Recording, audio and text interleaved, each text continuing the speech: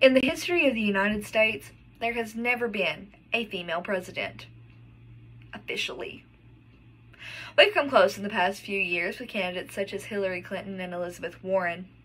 And although there has never been an elected female president, there has been an unofficial one. Edith Wilson. Edith Wilson is an unsung hero of American history. Her journey starts by marrying Woodrow Wilson, taking charge of the U.S., and creating official policies.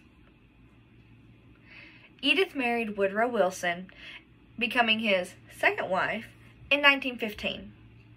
This was after the death of his first wife, Ellen. The couple first met just a few months after Ellen's death, and they began a short courtship before becoming engaged in secrecy. Woodrow's advisors thought that his quick remarriage after Ellen's death would be unfavorable in terms of re-election, but the couple decided to get married anyways. Unlike previous First Ladies, Edith was more involved in the political side of her husband. She pressed into his political affairs and became his personal assistant. With World War I underway in 1917, Edith quickly established herself by canceling previously hosted events at the White House. She did her part in rationing meals, as well as advocating and creating needs for soldiers, such as war bonds, sewing items, and other things like that. In 1919, President Woodrow Wilson suffered from a stroke. This left him partially paralyzed. And because President Wilson was unable to make decisions, Edith took charge as his assistant. Edith would bring him orders and keep him in the loop as much as she could. The president had fallen under, and his assistant was there to keep him up. Of course, by that, I mean that Edith was essentially making any and all decisions herself. Edith didn't want people to know about the president and that he could no longer perform his presidential duties.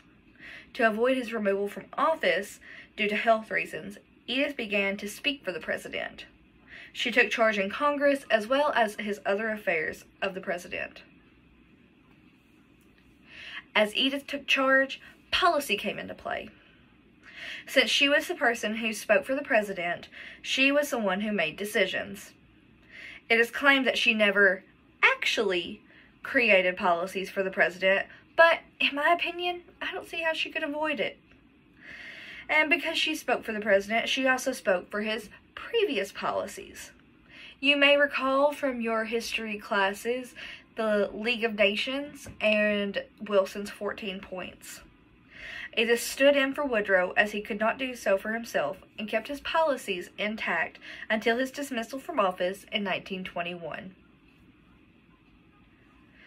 There may have never been an official female president of the United States, but I don't think First Lady Edith Wilson can go unnoticed.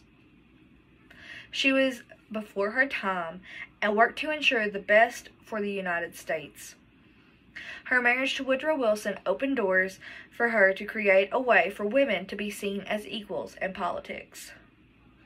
We may have a long road to reach official, but we can never forget the first female president of the United States, Edith Wilson.